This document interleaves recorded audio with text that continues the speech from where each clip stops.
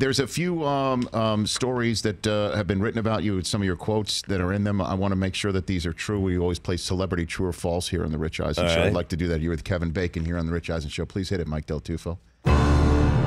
Celebrity True or False? You can't handle the truth.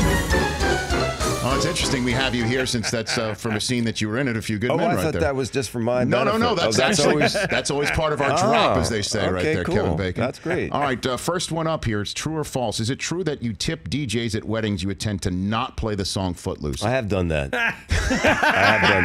Yes. And I'll tell you why. Would you like to hear my reason for that? Kevin Bacon, the floor is yours. Thank you. I believe that a wedding is the one day in a non-celebrity's life when they can be the star of the show. Okay. The stars of the show are the bride and groom. The supporting cast is the bridesmaids and the parents and, you know, the best man and the maid of honor and all that.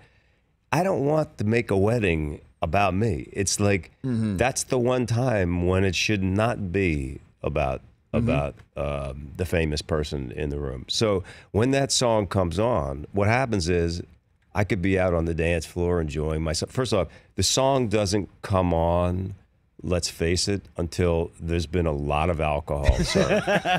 So people have been super, super cool and kind of like, oh, I'm not going to invade his space. But at the point 10:45, when the disc jockey decides to, everyone is half in the bag, and it comes on, and people will form a circle around me.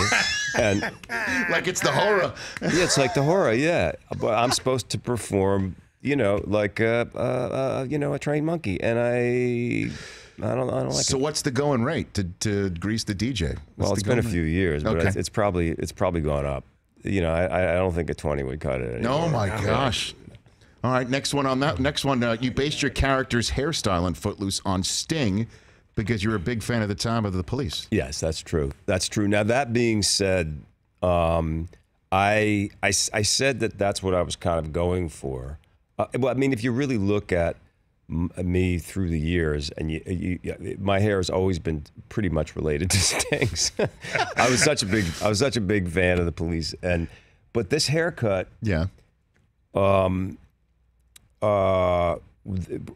was given to me by a hairstylist for the screen test for Footloose, and the haircut cost $1,500. They told me this. This is 1982, so that was a lot of money. And the true story is, while I was sitting there going, "Holy, I'm getting Okay. holy crap, I'm getting a $1,500 haircut," I look up, and the guy's got his eyes closed. Come on. He was cutting my hair. He was supposed to be he was a genius kind of guy. I think he had one name, and there he was, just like this, and you know, whatever. The rest is. Oh my gosh. Yeah. If you will, movie history. Movie history. Next one for you. True or false, Kevin Bacon? You worked for only 4 days on the set of JFK. Yeah, that was true. Yeah, it was a quick one. That's it? Yeah, it was a quick one. Yeah. 4 and out. Yeah, 4 and out. But it was a pretty intense. It was an intense 4 days. I mean, I would say that they were spread out over like 3 weeks or something like that. So it wasn't like I just went and shot them all together. Right. But yeah. Okay. And what days what other scenes were being shot when you were there? They were just your scenes? There were some times when some other stuff was going on. I think one of the things that I was reminded of the other day, just coincidentally, I ran into Kevin Costner, who was in the movie, and he was remembering that we shot a scene at the Louisiana State Penitentiary, which is out of another era. It's a massive, massive plantation prison. I mean, it's like 10,000 acres or something like that. And bordering it is this giant swamp, and there's no wall because no one has ever made it through this swamp. Right. Because it is so rife with alligators and snakes and mosquitoes and everything that it's like, you know, you can't cross it. And we were doing a scene. If you could picture, back behind me is the swamp, and I'm sitting on a box or something, and Kevin's sitting over here, and we're doing my coverage, so the cameras are facing this way, and there's some guys in the background who are extras, and I think they were actual prisoners that they were using, and they were supposed to be back working like in the swamp, I don't know, cutting weeds or something like that. And I start doing my scene, and Costner is not. He keeps looking past me, and he's like distracted, and I'm thinking, wow. I'm trying to do my best here, and this guy's not even listening to me. He's not watching me. I was really getting pissed. And they said cut, and turns out a guy was getting attacked by a snake, and he had a machete and was like chopping through the swamp trying to get rid of this snake. And I ran into Costner the other day, and he said, "Listen, dude, I'm so sorry. I hope you know that." Years later. That's a lot of years later. He had remembered it, and so had I, frankly. Did you not know what was going on behind you? Or? Well, not during the take, I didn't. No, afterwards, afterwards, I think he had said, "Listen, there was something going on. There was a brouhaha. It's a turkey shoot with the snake, if you will." Yeah. Jeez. That's amazing.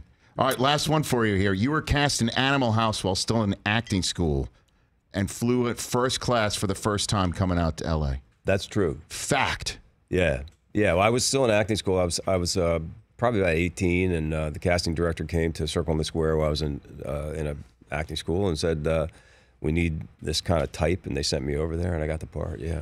And you got it, and what was Belushi like? Oh, man. He was funny, generous, and just a dynamic. He was the first star that I had ever met in my life, So he was already a big star on SNL. Right. SNL was already such an iconic thing to us in I guess in New York, but also beyond.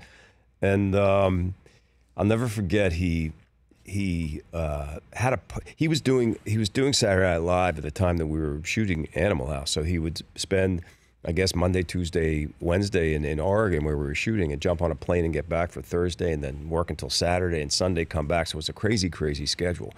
But at one point he found the time, we were all in this crappy hotel on the side of the highway, but he had a house, and he had a party for us. For the cast. Toga? Was there a toga? There was no togas involved. Not that part? Okay. Yeah, that would have been fun, though. I was mandated to ask. Yeah, no, there was no toga. But this blew my mind because there were two things. A few things. One is that I said, wow, this guy can afford to throw a party. That blew my mind. Number two, he had bought smoked salmon, like from Zabar's or from Barney Greengrass or something, all the way out to Oregon from New York City, Nova. And first off, to me, smoked salmon, like Nova, was so expensive that I wouldn't even eat it at that point in my life because I couldn't afford it. And there were just piles of it. I was like, oh my God, I got to put this in my pocket. And the third thing was that it was the first time I'd ever tasted or heard of a mimosa. And the idea that you would take orange juice and mix it with champagne, with like the most expensive thing that you could possibly order, and you're just going to put it in champagne and would put it in orange juice and then just drink it in the morning. I was like, this is so cool. I really want to be a superstar and have mimosas and throw a party and have smoked salmon, as much smoked salmon as anybody could eat. Locks for everybody. That's right. Mission accomplished. You know what? I never thought, Kevin Bacon, when I'd ask you that story, I would hear about partying with flounder, having salmon. There you go. Hey now, everybody. I'm done. For more of The Rich Eisen Show, tune to Audience Channel 239 on DirecTV for free on BR Live, or download The Rich Eisen Show app.